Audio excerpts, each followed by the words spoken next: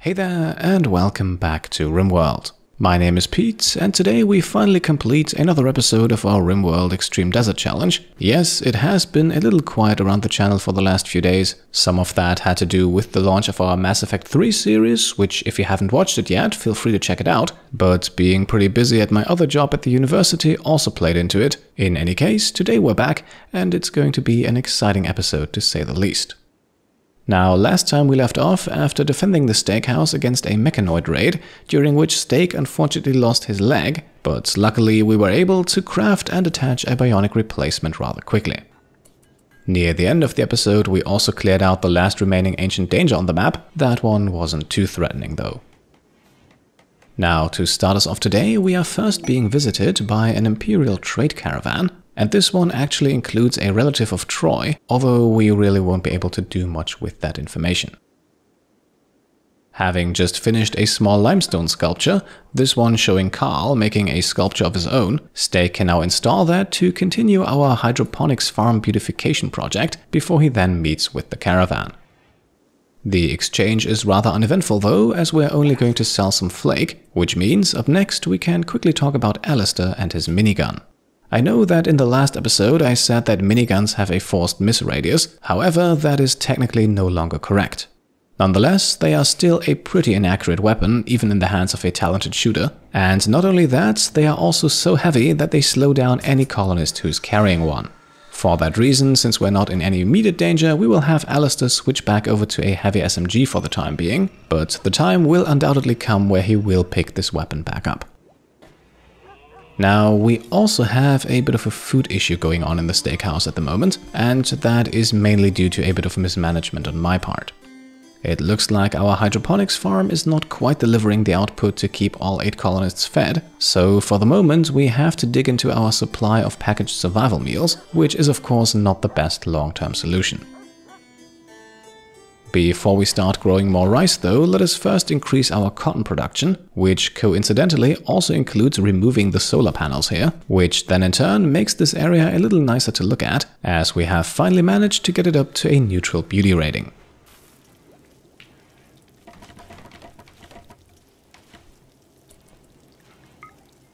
On the next morning then, we are investing a bit more into our defenses. We have plenty of steel to spare, so I think we can afford to construct a few deadfall traps, and placing those directly in front of our turrets should help their longevity. And those defenses will also be desperately needed, as we are now accepting the paid violence quest that we received last episode. In exchange for 10 more honor for Steak, we will have to defend the steakhouse against 2 groups of tribespeople, both of which will arrive in roughly 4 days, one shortly after the other. But if we get our defenses up and running until that point, I don't think this is going to be too much of a problem. Around noon then, we have cargo pods arrive, including a few fine meals, and a little later, all men in the steakhouse are blessed by a psychic soothe, and the latest rice harvest has also brought back some meals, at least for the time being, so things are looking pretty good at the moment. However, the clock is ticking, so we will have to continue constructing our defenses. And very importantly, we do of course need power, and quite a lot of it, which is why we are installing a switch here to be able to turn all of these turrets on and off with one easy flick. In the late afternoon, we can then once again marvel at Red Hawk's harvesting speed, as our colonists are of course not the only ones requiring some food, and a healthy supply of kibble ensures that our hauling animals can keep doing their job. On the next morning then, Red Hawk continues working the fields. Our defenses are also slowly but steadily coming along, and honestly that is about the most exciting thing that happens today. Sometimes you just have to spend a day getting stuff done. And with that, another evening and then another night quickly passes by, and on the next morning we are once again briefly using the moisture pump to just get rid of 3 small tiles of soft sand, which are currently blocking the expansion of our rice farm.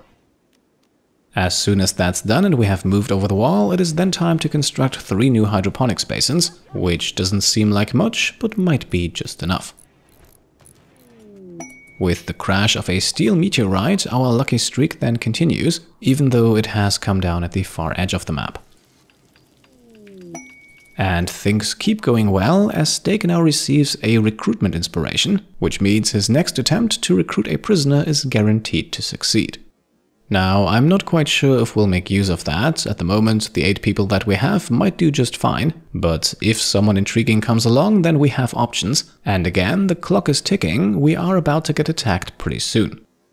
At this point, we can also take note of the fact that 2 of our 3 new Labradors, Tyler and Whiskey, have learned how to haul, while Boone is in the last stages of finishing her training, but she should join her siblings very soon. And so, with a bit more dog power helping out, the day keeps going, our defenses keep coming along, and in the evening we already have a respectable number of turrets up and running. On the following morning then, the Psychic Soothe comes to an end, hopefully not marking a turnaround point, but at least for the next few hours things remain fairly uneventful. Chopping up some of the bugs we killed last episode, Troy is now making kibble, while the majority of our colonists keep working on our defenses. A little later, Troy then also finds another underground steel deposit, and once again it is fairly close to our base, so as soon as the current one is depleted we will move on straight to that. Taking another look at our defenses, we have now more or less closed off the area. The only things still missing are a few more traps and turrets, but at least in the turrets case we have a small reserve in the form of our old kill box, which I think we can now take apart. As you can see, this allows us to very quickly fill in the new one, and just in time, as the steakhouse is once again coming under attack. And no, this is not the attack that is part of the quest we just accepted. However, that quest will likely trigger very soon as well, which makes the timing of this attack pretty inconvenient. To add to our worries, we are also facing a 35-person siege, so it's not like our enemies will be running straight into our kill box. That means priority number 1 is to man the mortars and hopefully land a few shots before they can fire theirs. With this large of a crowd, we should hopefully be able to do a bit of damage that way.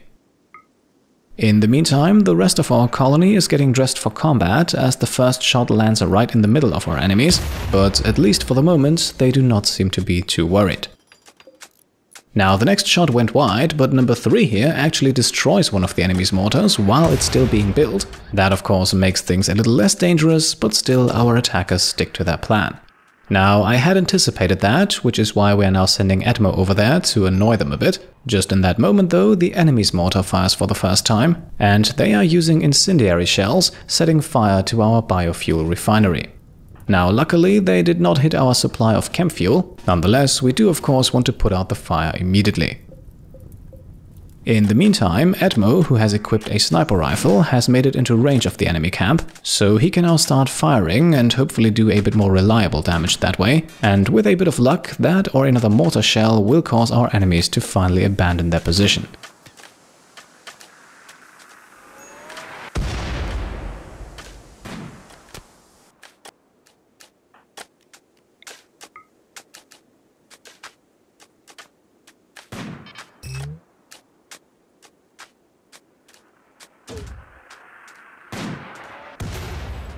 Alright, so just as our enemies get off another shot, we land one of our own, and that is enough to prompt the full-on assault. For Edmo, that means it's high time to get out of here. His bionic legs should carry him fast enough to make the use of the jetpacks not necessary. The enemy mortar shell, meanwhile, lands a little close to one of our power conduits, and for this next part of the fight we definitely do not want to lose the connection to one of our geothermal generators, so while the rest of our colonists are already getting in position, Jake can quickly put out the flames.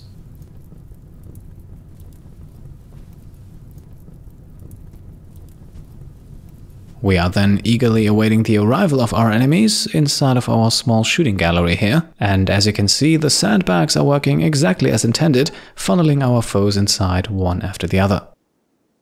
We are also using Troy to launch a few EMP grenades here, as some of our enemies have shields equipped, and Alistair has of course gone back to the minigun.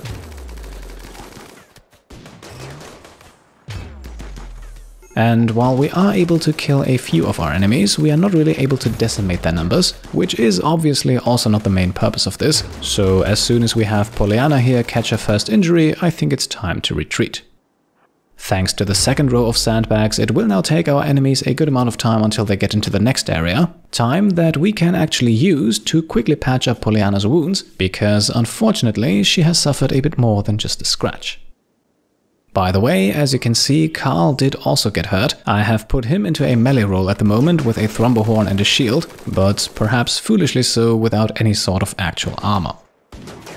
Still, he has only suffered a small bruise, while Redhawk now also gets hurt. Nonetheless, we have gotten ourselves a few kills here, and with that we have certainly taken some pressure off of our turrets.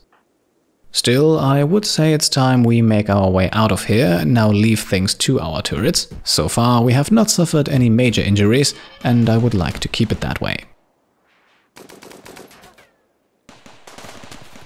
Unfortunately though, Rimworld can sometimes be a cruel experience, because just in that moment, exactly 4 days after we have accepted the quest, we are once again getting attacked. And not only that, the tribespeople here, who actually include Jake's sister, they will be trying to dig through our defenses, so we can't just use the same approach as before. To make matters even worse, they are arriving in 3 separate groups from 3 separate directions, so it looks like our already thin numbers will be spread even thinner. Unfortunately, that also means that we have no other choice really but to put all of our trust in our turrets, which thankfully pays off rather quickly, as you can see here. This actually also opens the path for an interesting development, because it looks like the fleeing attackers are running headfirst into one of the groups of tribespeople. That means we should hopefully have a bit of time to assemble the remaining healthy fighters on the eastern side of the base, from where we are facing the smallest group of enemies, which we should hopefully be able to take care of quickly thanks to superior firepower. A carefully timed Berserk, one of Stake's new psychic abilities, at least stops the digger from digging, although they do not turn on their allies, and instead we quickly take them down. Still, it does look like we should be able to fend these guys off without too much trouble.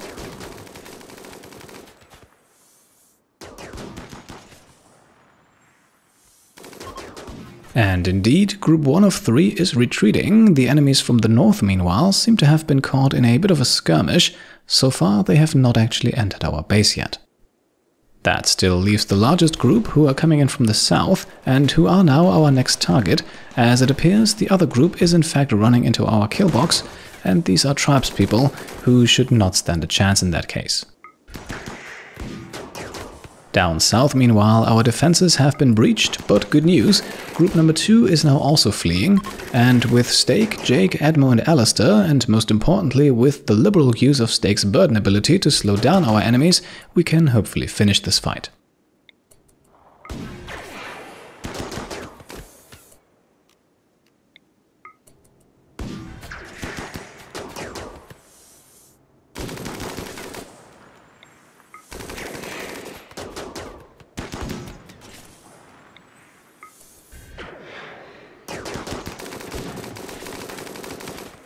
Okay, and just as the last enemy falls and the final group starts to flee, Jake suffers a mental break. Understandable, since none of our colonists did get much sleep last night, and timing-wise, probably the best possible moment, as we now have at least a small break in the action. And we are using that break to quickly strip off this woman's silver plate armor. That's simply too valuable to just leave it here. We can also see one of the reasons for Jake's mental break here. His sister was sadly among the enemy casualties.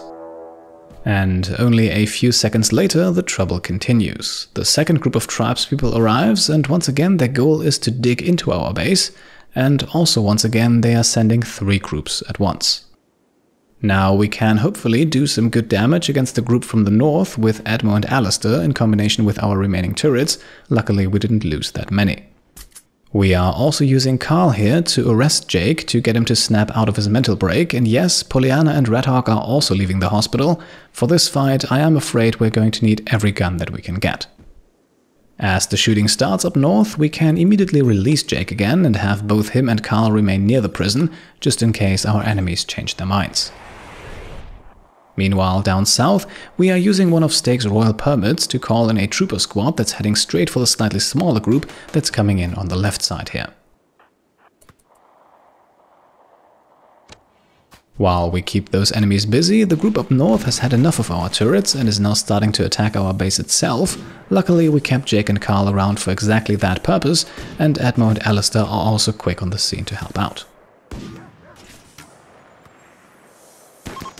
In the meantime, the trooper squad successfully drives back the first group coming in from the south, but the fight is far from over, as another larger group is about to breach our perimeter now. On the other side of the base, the combined manpower of our defenders forces the second group of attackers to retreat, and so we can now focus all of our attention on that last wave of enemies.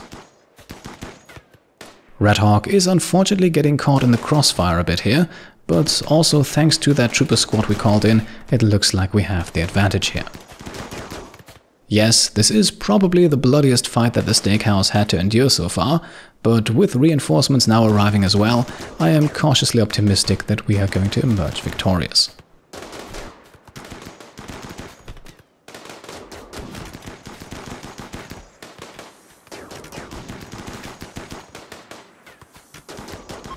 And indeed, despite half of the colony injured, we stand tall in the end, thanks to our recently constructed defenses, the last-minute help of our Imperial friends, and of course some solid tactics. All in all, pausing the game and thinking about ways to win these 3 fights probably took me a good 2 hours. In the end though, our efforts are rewarded and our colonists can finally get some rest now. Injury-wise, we luckily don't have anything permanent to report. Pollyanna arguably took the most damage with a gunshot wound and some damage from a recurve bow, while Alistair suffered a cut and a crack, and Carl got off easy with just a small bruise. Redhawk actually took 2 gunshots, but again no one lost any limbs or received any additional scars, so I think at the end of the day we can very much live with those results. And just in case you're wondering, yes, Jake did receive those 10 points of honor. We never received a notification, but he is now only 8 points away from reaching that final rank of Count. And so, with our heroes changing back into more comfortable clothing and already repairing some of the damage around the base, an eventful day slowly comes to a close. Redhawk and Carl are the first to make a full recovery, while Pollyanna and Alistair will need a bit more time. In the middle of the night, we then receive another quest, the Heart Prisoner, although I am not quite sure if we're going to take this. In order to receive one of the 3 rewards here, which are admittedly quite interesting, we need to house a blood rot infected prisoner for 15 days. No trouble so far, our hospital is well equipped for that. Defending the base against 9 centipedes, 2 lancers and 3 pikemen, however, well, let's just say I am a little less confident about our chances here. Luckily though, we won't have to make a decision too quickly, so as usual, feel free to let me know in the comments what you think about this one. Just a few moments later, a pair of visitors pass by, and on the next morning, shortly after Alistair is back up on his feet and fully healthy again, we take a look at their wares. Or rather, they take a look at ours, as we have just acquired a bunch of stuff we have no use for, and can even grab a few more components here, while still taking all of their money. Our food situation, by the way, does seem to be solved for the time being. It appears those 3 additional basins were just enough to keep everyone fed. And so the day continues, rather unsurprisingly I think, with some hauling and repair work. Luckily we did not suffer too much structural damage. As the evening rolls around, Pollyanna is then the last one to make a full recovery, at least physically. Mentally, both Pollyanna and in particular the recently imprisoned Jake are not happy at all. At least in Pollyanna's case though, that changes on the next morning. Yes, it looks like Edmo has come to regret his decision from a few episodes back, as for the second time in this series, him and Pollyanna become romantically intertwined.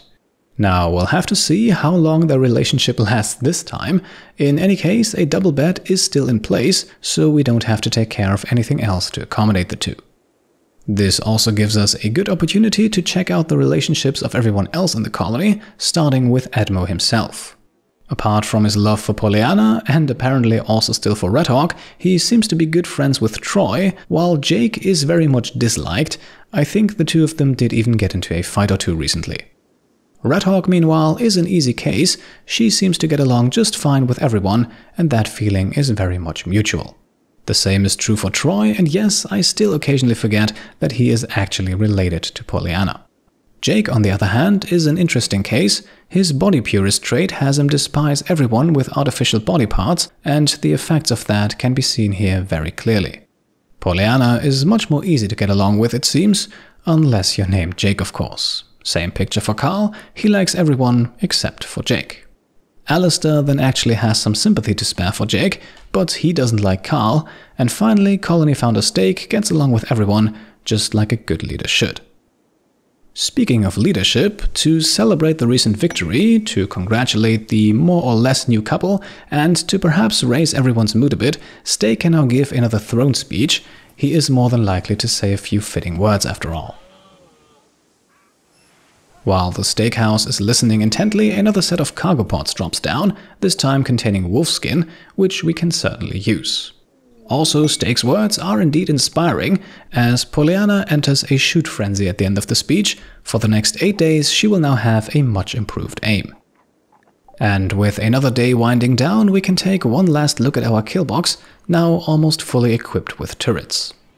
Just a few seconds later then, Labrador Noosa once again gives birth, and once again she is having triplets, but I think these 3 will be sold. We don't need to go overboard with the animals. And so another night sets across the desert, and I think we have reached a good point to make the cut. Don't forget to let me know what you think about that quest we received, and before we wrap things up, we also have one more piece of fan art to show off. Once again, Ada Lynn came through with this rendition of Steak's accident in the last episode. I imagine he looked a little bit more thankful after his bionic replacement was installed. And I think that's it for today, so as always, if you enjoyed the episode, then I would be very happy if you could leave a thumbs up. If you like what I'm doing and want to support me and my channel further, feel free to subscribe if you haven't done so already, grab some merch over on shop.petecomplete.com, or check out and maybe even pledge to the Pete Complete Patreon. Thank you all for watching, and I'll see you next time. Cheers.